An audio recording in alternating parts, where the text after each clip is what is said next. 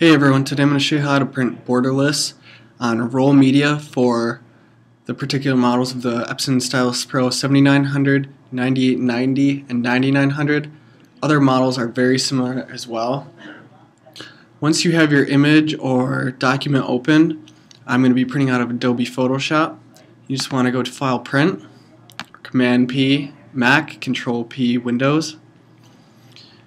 It's going to bring up the dialog box. Then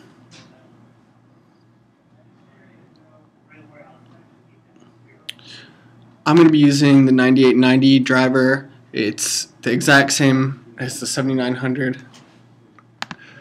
Go to Print Settings.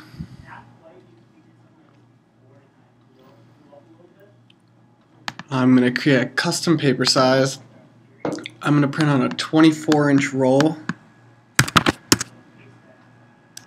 And I'm going to just make this 36, so your standard poster size.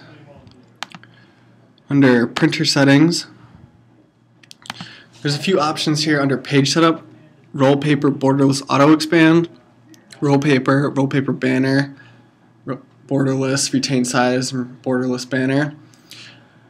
If you don't want borderless, you can just simply select roll paper. It's going to have about a 1/4 inch margin around the whole thing. Borderless auto expand will make your picture bigger, so you might lose some due to cropping.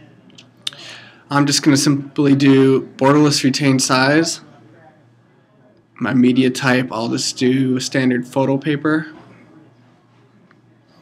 Superfine works.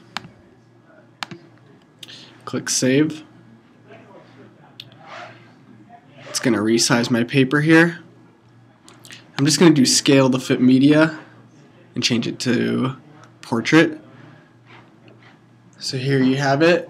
You can see that there's a little margin here, but it will print borderless since you did select it. Choose your proper color handling. Photoshop manages color, and since I choose luster paper, I'll just select that and simply click print and you're done. Thanks for watching.